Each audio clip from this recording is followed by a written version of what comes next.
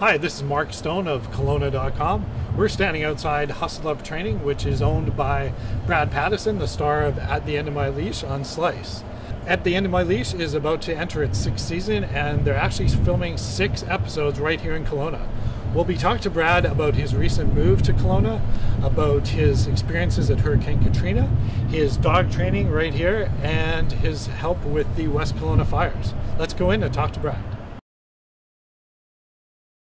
Yeah, season 6 at the End of My Leash is going to be filmed. Part of it will be filmed here in the Okanagan Valley. So we're now casting for families. We're looking for 6 families with people who want to resolve some differences in their relationship with the dog, with themselves. And it's, you know, let's make it some good television. But we're looking for those families because we will be filming here in Kelowna in the month of October.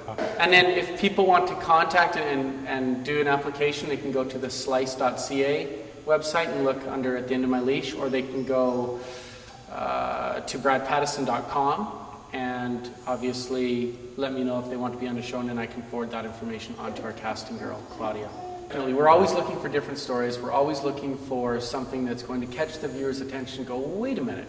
But we're also looking for that identifiable mark that people can go, oh my gosh, yeah, that kind of hits home a little bit. And At the End of My Leash, that show is about making people feel good. It's about having success, and not every episode will have the success that we always want to have, that Disney ending.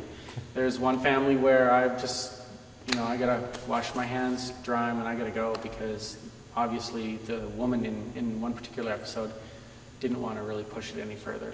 She didn't want to change. She wanted to be pat on the back and be celebrated, like, look, I've rescued all these dogs, right? But I won't do that. Not at the cost of a dog. Right. No way. Nope. It's not in my genes.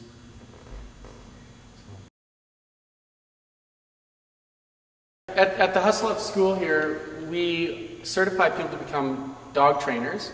It's a 6-week course, and it is the only course in North America that will actually reimburse a student's tuition if they can find a better dog training school elsewhere in North America.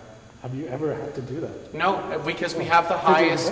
No, we've never had to do it. And I'm very proud to say that because the standard to pass the course is actually 80%. It's not just attending some dog training classes and learn a little bit. This is a legitimate course, so we can better the environment for all dogs and people.